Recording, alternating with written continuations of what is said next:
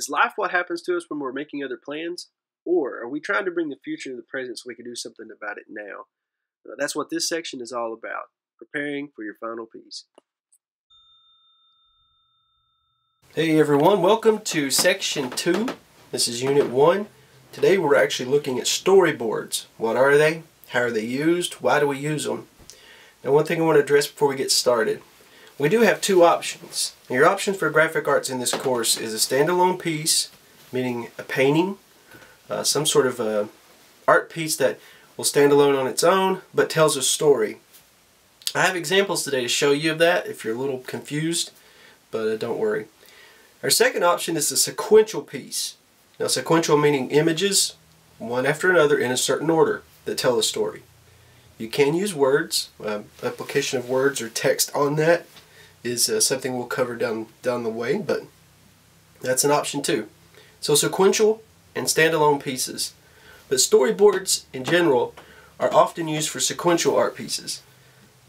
Images together tells a story, a book. You could think also of storyboards being used in gaming, so to design video games or film, a lot in children's books, and a ton in comics and graphic novels. Storyboards are essential. It's almost like your blueprint to help you plan. When you actually start working on your finished piece, your polished final project, whatever that is that you're working towards in this course, your storyboard and your story together will help guide you. That's your blueprints, okay? So we're going to get started, and we're going to look at storyboards in general and how they apply to both standalone pieces of art and sequential art pieces. Let's get started. Okay everyone, so storyboards, what are they? Why do we use them? Why are they important? With the story. Now, we're trying to tell a story, something narratively. A narrative story, something that is usually digested through words. We're trying to show that through an image or a series of images. In order to do that, we need to consider what a storyboard is and how it works. Now, typically, a storyboard is rough sketches.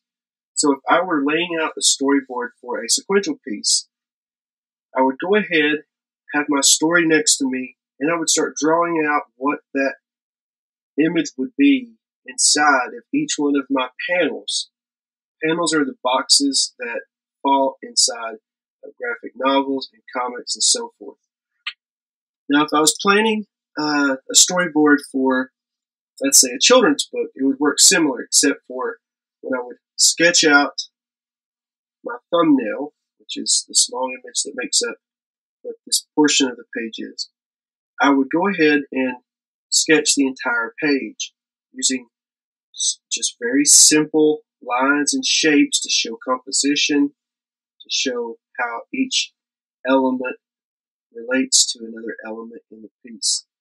Composition is the makeup of elements on a page. So if this was two people, let's say, having dinner together, and that was one page of my book, this was what my storyboard would look like. In the storyboard, I'm able to tell a few things. I'm able to see perspective, so at which angle we're looking at these characters from. I'm able to tell composition, as we said. So that means that we have where the placement of items are, such as your cups, such as your people, even. So all of these things together make up the actual storyboard. So in order to really understand how this works in a more complex way, I want to show you an example of a current storyboard that I have. Now, this is from a graphic novel that I did called Mockingbirds. It was written, or is written, by Bruce Parsons. This is a finished page of this story. So when you look at this page here, you can see that it's completely finished. The inks are on there. All the elements are finished. The speech bubbles are prepared. This shows us the entire page. Now, before this ever happens or occurs, we start out with this, which is just a blank page.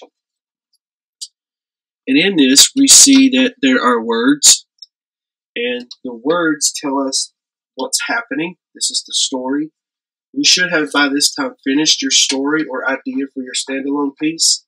If you haven't, then you really need to get get started on that. That's important. Now, with this story, what I do is I go ahead and I create thumbnails of what's happening. This is the finished page here, not the finished page, but the page that I'll finish this on. So after I create the storyboard, I start working on the final piece here. So the elements that I need to do that, though, are my story and then the storyboard. These together help to produce the final piece, what's happening at the very end.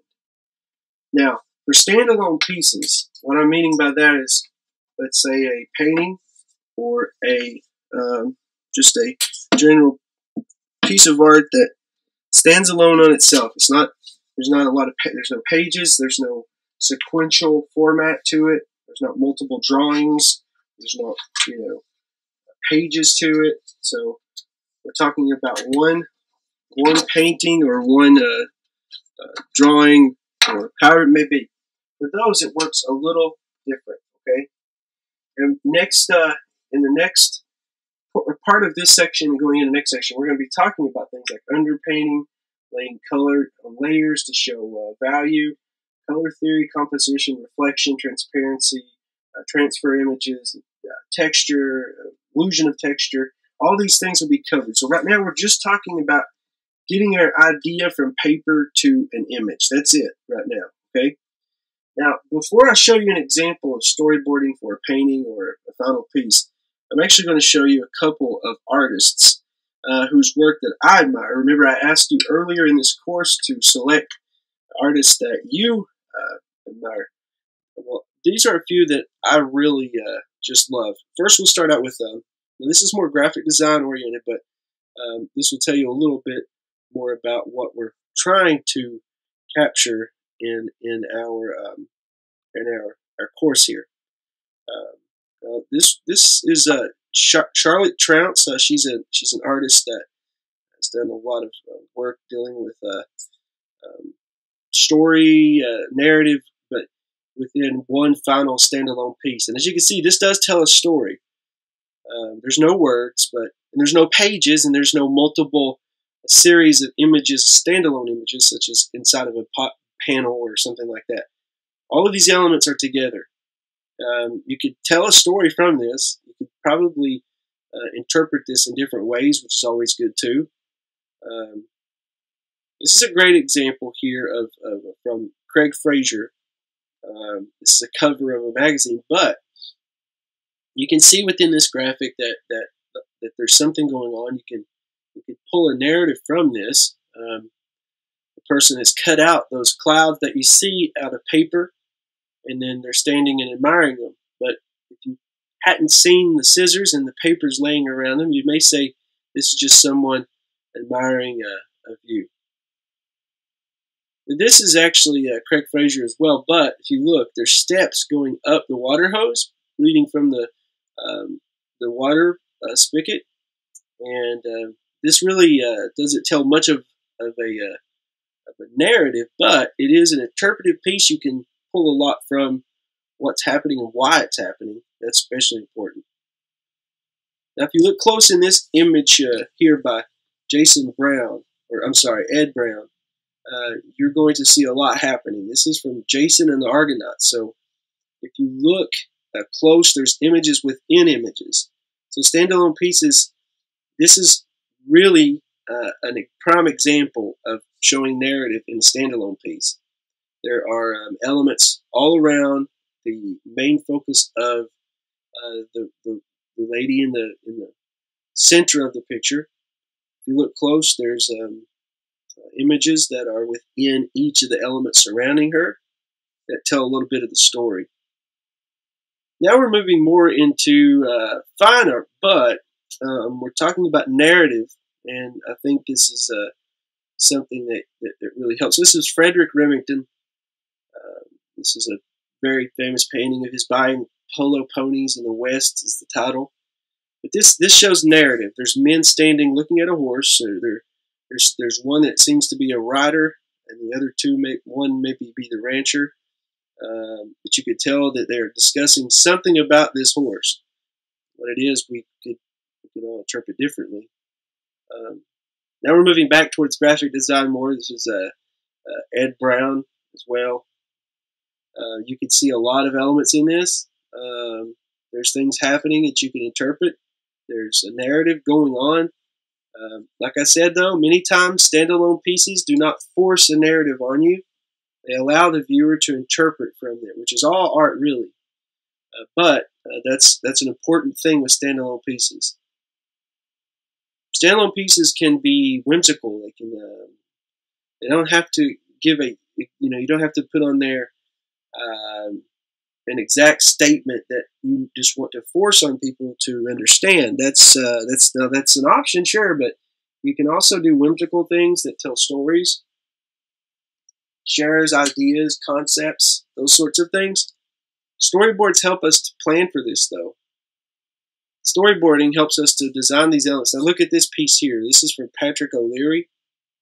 All right, there's a narrative for sure. You have two, what we might think of yetis or snow people, I'm not sure, but they're pulling fish out. And you can see that they're sprinkling salt now on an igloo. And we all know what salt does to snow and ice. So perhaps they're changing their diet from fish to people. I don't know exactly what's going to happen here, but there's a narrative. This is Robert Frank Hunter. There's a lot of different shapes going on and colors. You can play around with your not only your composition but color theory. You can play around with reflection and transparency in your painting to give a certain additive to the narrative you're trying to say. Now, this is a girl lost, you could say, in a jungle. Now, that doesn't look like any jungle I've ever seen in person. The colors don't really match up to what I've seen, maybe the one leaf there, the greens. But all those other colors this artist has chosen to put in here to add a different feeling that you'll get when you look at this. It's strange, it's foreign, and maybe dangerous.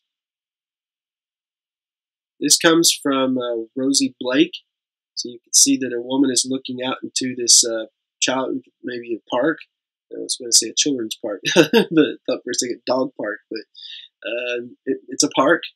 And she's standing there looking at what she sees as mothers.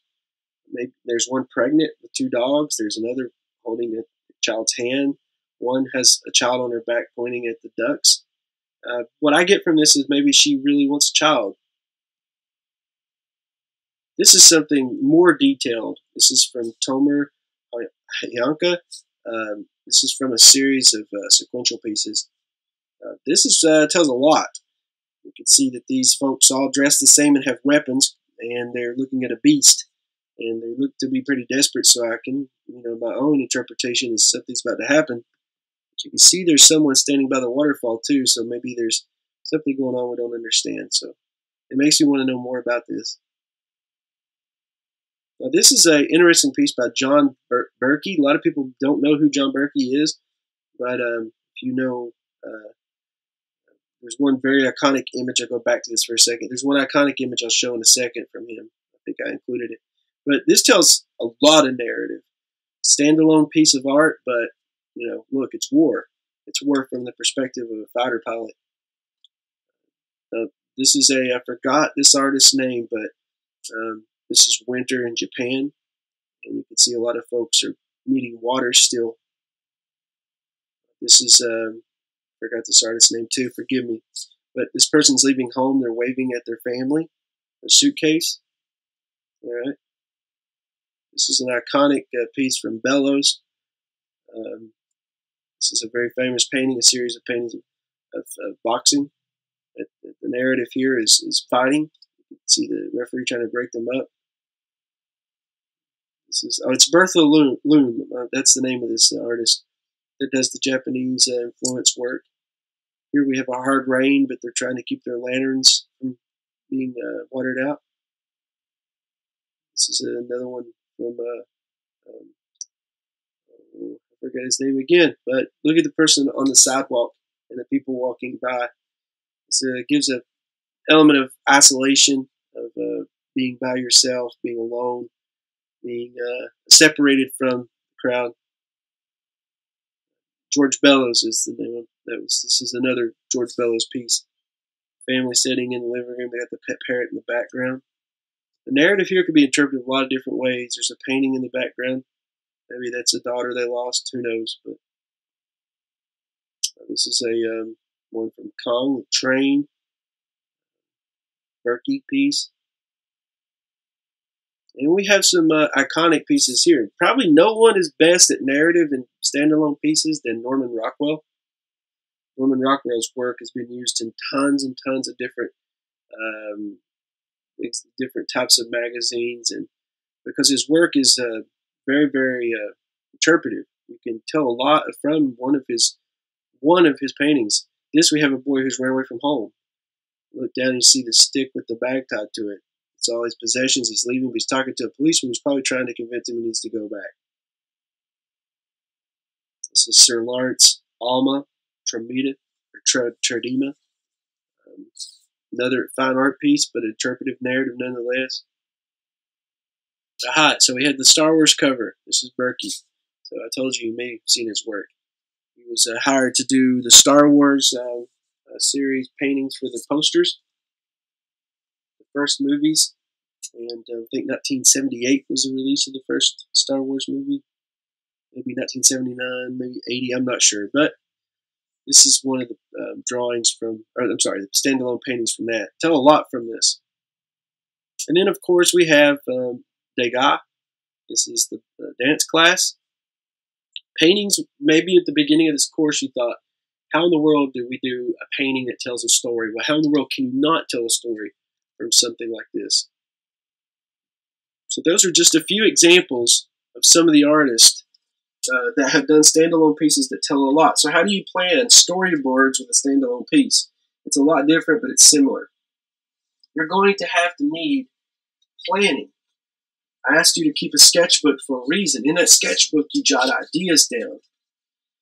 Now, let's say these ideas were nicely typed up. Of course, this isn't ideas for a specific standalone piece, but just use for example.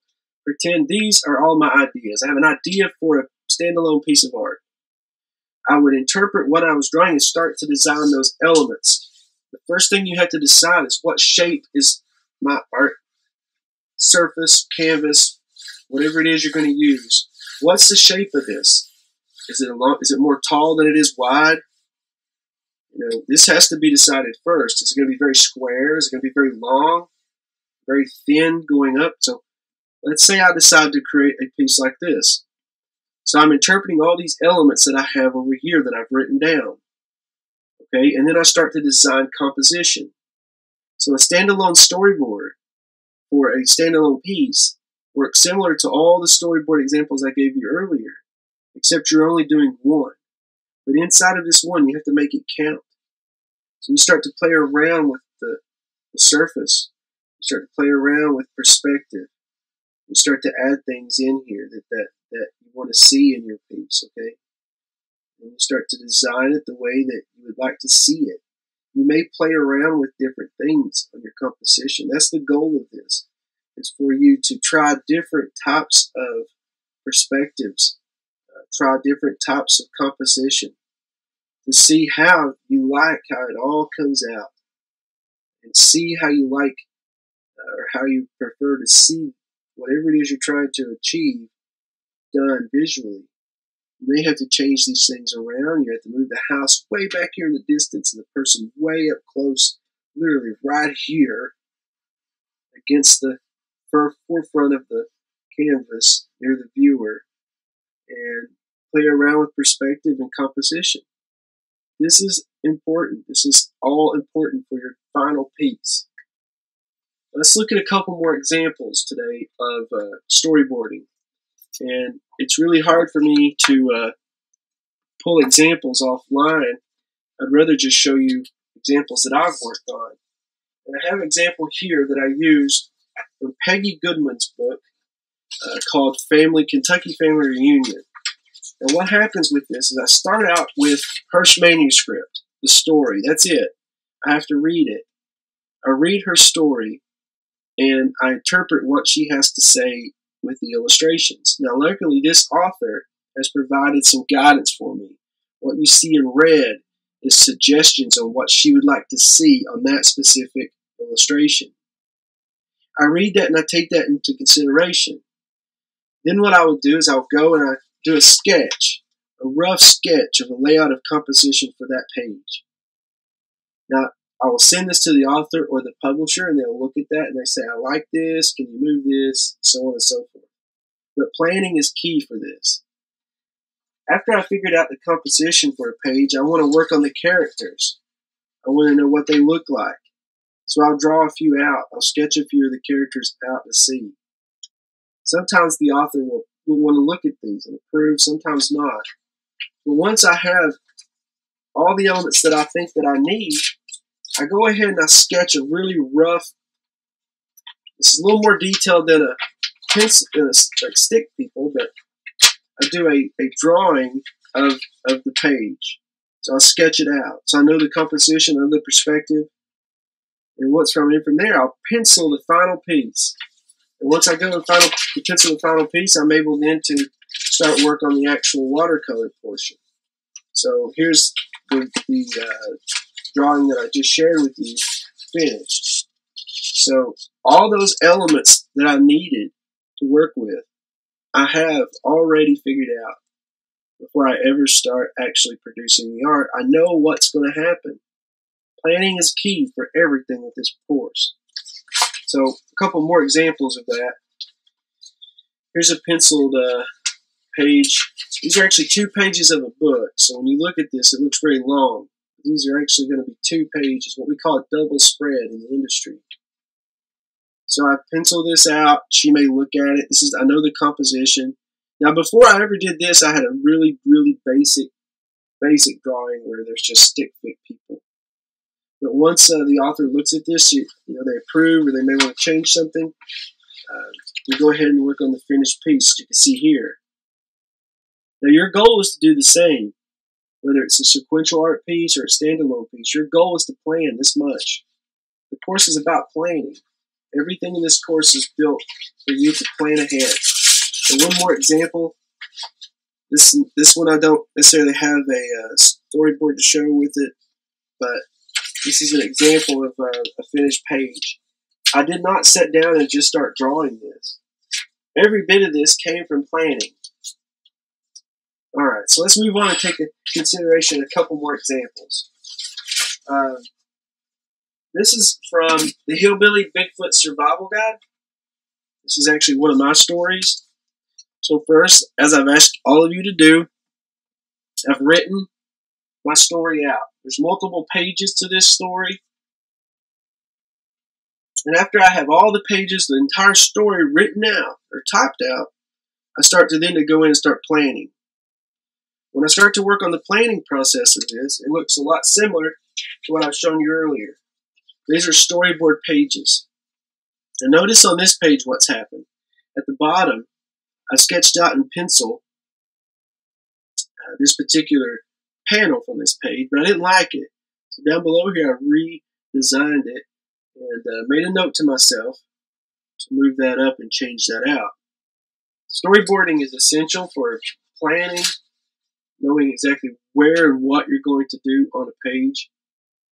This particular page here, I'll try to show you the finished piece from one of these. There's some more storyboard examples. But every page has to be designed. It has to be built up from the bottom, and elements have to be decided upon before you start. But then, after you have all these elements, it's so easy then to go in and work on a finished page. This is a finished page from the Hillbilly Bigfoot Paranormal Survival Guide. It's a long title. But none of this could ever be achieved without knowing my storyboard and working through a storyboard, whether it's a standalone piece or a sequential piece. Now, this book has many pages to it. I've been working on this book for a while now. So as you can see, there's tons of pages here.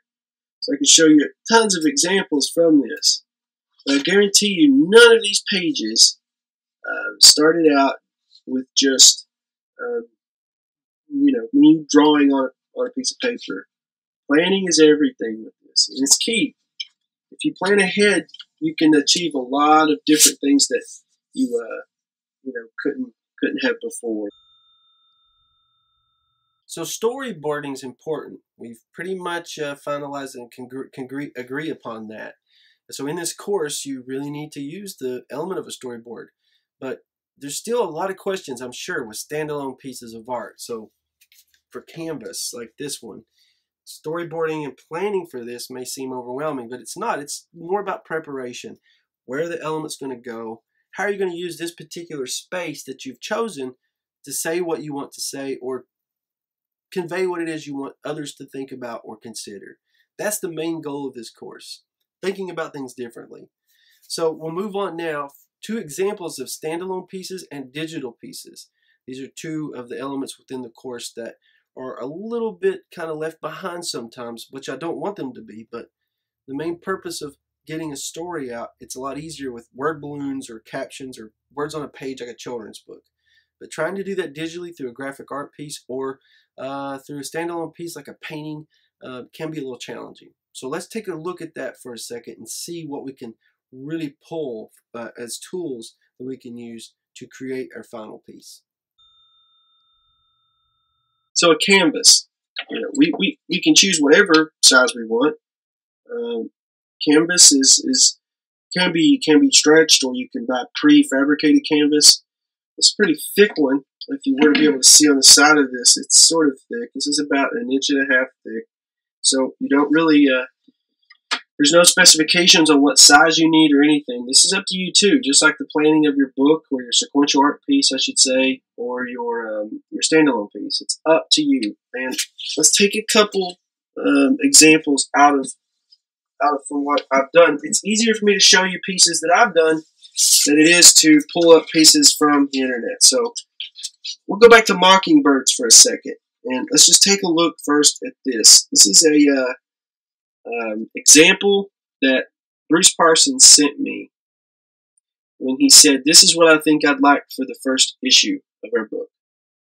So my job was to take what he sent me, this image, and turn that into an image of art that we could use. So we certainly couldn't use this picture. We didn't take it. It doesn't belong to us. There would be a copyright infringement, and that's not good. But what I can do is do an artistic representation of this particular picture, and we're fine.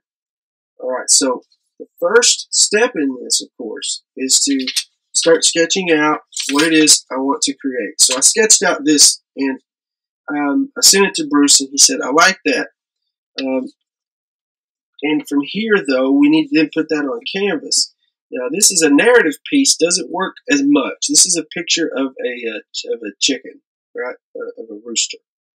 Now, this doesn't tell a lot in terms of story, but what I'm talking about is planning first. A lot of people might have stopped right here at this. So I'm done. This looks great. I don't personally think it does, but I'm just speaking hypothetically. Person might stop here. Why go ahead and create something else when I've spent a lot of time working on this one? Well, it's planning. These are a lot of times called dummies or studies. A study in art is when an artist will create something that they want the final piece to look like, and they'll put a lot of work into it. They'll put so much work into it that some artists might say, "Okay, that's good, leave it there." But they only do that so that they can see what the elements are and how they relate. So I knew I wanted an entirely black background, and I wanted to change the look of the rooster more, to make it more light. I wanted the colors to kind of blend into one another. So this was what ended up being the final piece here. I put this red line going up the center to kind of show an element of danger, of an element of mystery. So that was my idea. So what happened at the end is that this final image was incorporated into this, and we had our book cover. So planning is key. Standalone pieces of art, doesn't matter if it's sequential art, planning a comic strip, planning a comic book or a graphic novel, or a standalone piece of art. Planning is key. If you don't plan, then the end result's going to be something that you would think of as a first step in the process. So what I mean by that is your end result that you'd submit really is your first draft, if you will, of creating that final piece. Don't stop at that. Keep on. If you have to paint the same painting over again to get what you want, I say do it. I say go ahead. Now let's look at a couple of examples of artists who work within graphic design. In graphic design, we're talking sometimes digitally here too. Graphic design can be a lot of different things. So this is an artist. His name is Christoph Niemann. Christoph Niemann is German. He's this amazing German artist. His work is just it's unbelievable. But what he's able to do within an image is truly remarkable. The stories that he can say, what he wants to convey, even though the narrative doesn't have to be a massive storyline. It can be just a thought or convey a message. It's up to the artist. Now, Christopher Niemann does this amazing work where he will go and he'll take common items that we see. His Instagram is very popular for this. He'll bring in elements such as this is a credit card. And as you see here, there's a black line going up from the tree. The black line goes up the tree and into the card. So he's used this card, this credit card, to continue that black line. And then beside of it, he has drawn a woodsman. And he's a guy who's out lumberjack. And he's cutting a tree down. And he bends that line just a little bit, that solid shape that goes up the back of a credit card to form that continuation of that line. This is a little interesting. It says 2 bananas that he's positioned. So look at the perspective. He's put the bananas together, and he's drawn at the end of that the body of a horse. So it looks like a horse running. More examples of this is, of course, this is what we started out with. And if you look real close with this piece, you're going to see that at the bottom, that's an actual landscape. That's cranes and people working. What he's actually done with this is a glass window overlooking this landscape. And he took a dry erase marker and he did all the elements that you see. He's drawn those cranes extending and the lines connecting. So the line from the hand of the person down to the crane does not exist. This is a small thin line that Christoph has put on there. More examples of his work is this. This is a graphic art piece. This is actually used for a cover of the New Yorker magazine. So what we interpret from this is the thumb is sticking up to form a grave, but underneath it's an okay sign. Everything's okay, right? So there's 2 different emotions going on here, 2 different elements. He does this very well. This is a bagel, and this looks like maybe poppy seeds on a bagel, and he's used this to form someone maybe shaving, with that little crease being the mouth. Here's a spoon with an egg that is actually drawn to represent a soccer player kicking the ball. Here's a bottle of ink, looking down at a bottle of ink, and then what Christoph has done is used that color of ink to draw the picture of a man taking a photograph.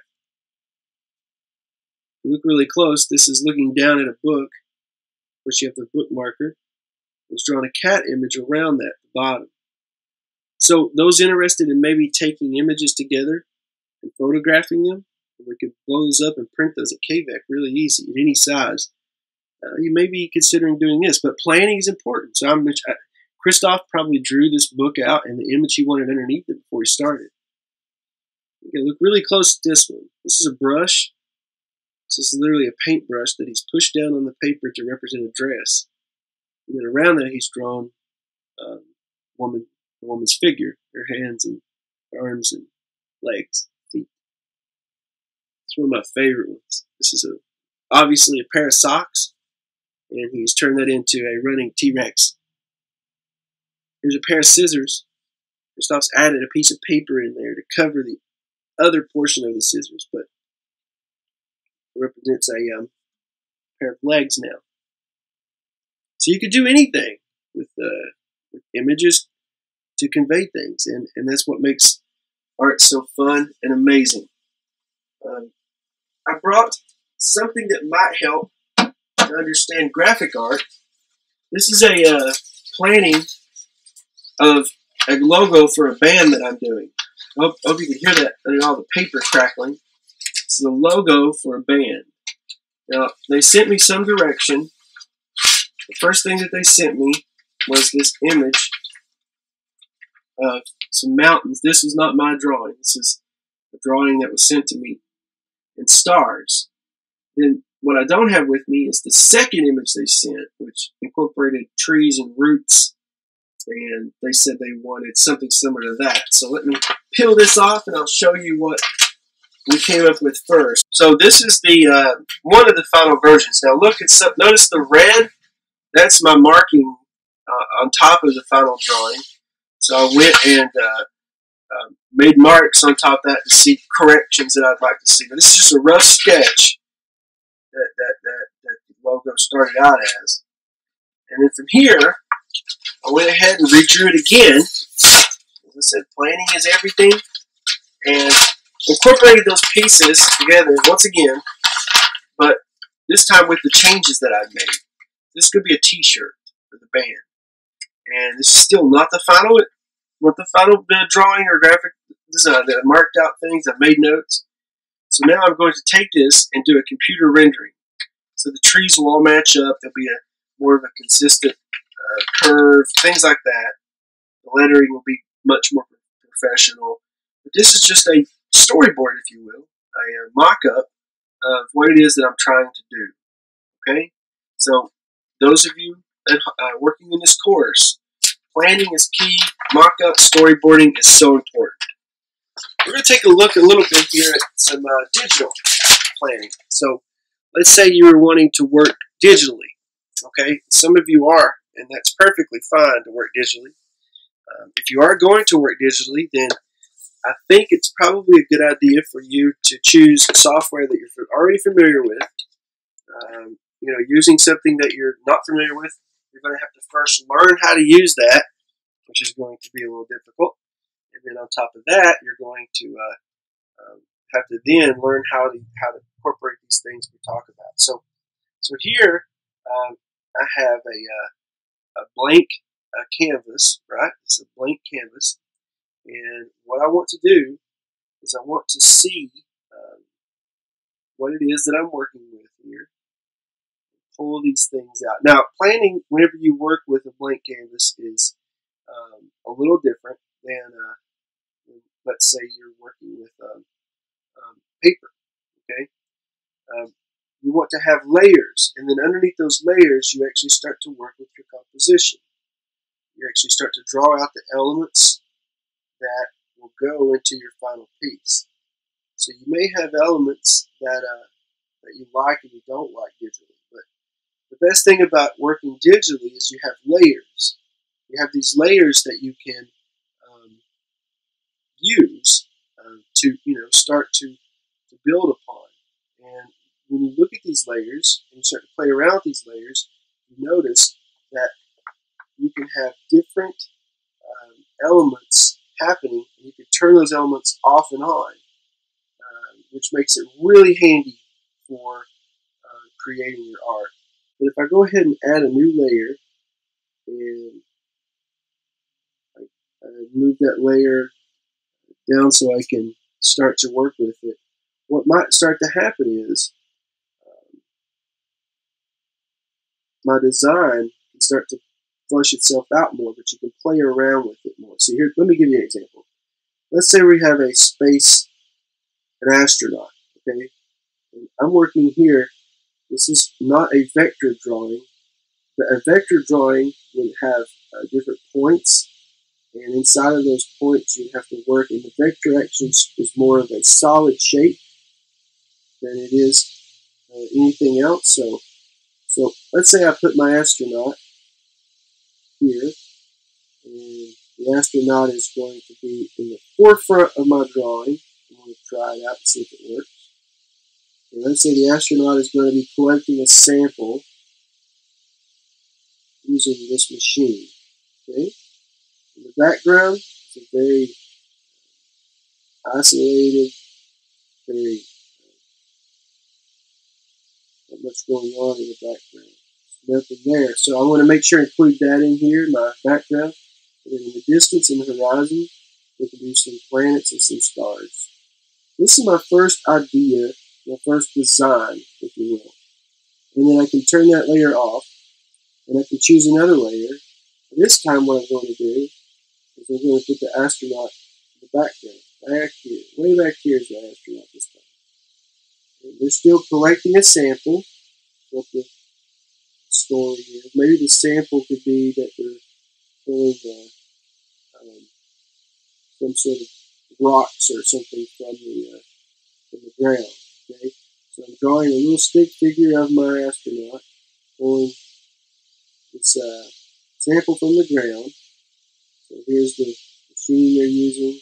It's a large machine. It's got wheels. Add that in there. So just a small little rendering, a small sketch.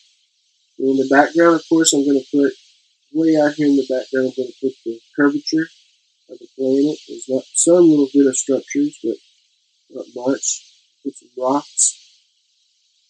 Right here, closer this time to me, I'm going to put a series of rocks. And behind those rocks, I could put an alien. This is all if what you're wanting to say calls for it, of course. So here's my alien, right? Watching him. And let's go ahead now and go back to this one. And instead, we're going to put some rocks in the background here. I'm going to erase a little bit. There we go. And we're going to put some rocks in the background here. We'll draw the alien watching him from a distance. There's our alien. I know it looks like an alien, but like I said before, this is just a mock-up, a storyboard, so it doesn't have to be super detailed. Okay. So now, after I have these two layers drawn or sketched out, I can play around and see which one I like best. I can put the astronaut front, forward, or I can put the astronaut in the rear. I can even turn both of them on, and I can tell my composition this way. Now, this is one advantage of working digitally. You have so many different elements you can play with. You can even, if you wanted, start manipulating the picture to get a certain perspective. You can move the astronaut down more and out here. So working a little closer to us this time than before. And then we can include our alien here, watching him. But we're going to get rid of all this other stuff in the background, including the other alien in this picture. And we can play around to see, well, what if I wanted this composition now, where the astronaut is a little closer to the alien working. Still has his machine. We still have our horizon here. And we can get rid of the other horizon. What's left of it anyway. Right here. And now we have a completely new composition for our drawing. So working digitally, a lot of advantages to it. Some people love it, some people don't, but it's up to you really on what you prefer. What I suggest doing is if you don't have access to a tablet, or let's say you don't have means to work digitally, some schools offer devices to students to use or sign out. You can try that. Or you can even go as far as to look for free apps and programs that are available on smartphones and try to do that with your phone. It'll be a little challenging, but it's something that could be done. So that's it. We have our storyboard, our idea of our storyboard pretty much laid out for us now, and I hope that this has made some sense, and I hope that you are really excited about taking your story and now start to plan your story or your idea for your final piece into what your composition is going to be, your perspective, your elements, your shape, your space. All of these things matter so much. So I really appreciate your taking the time to take this course. I hope you've had fun so far. I hope that you're keeping up to par with where you need to be in terms of all the things that we're asking. Be sure and check out the assignment for this course. It's really simple. I'd like to see an image of your storyboard. So take a picture of it and upload it to the course site so we can see that you've begun work on designing whatever it is that you're working on. I'd like to see just an image of that, okay? So thanks so much, and I look forward to seeing you in Unit 2 of Section 2.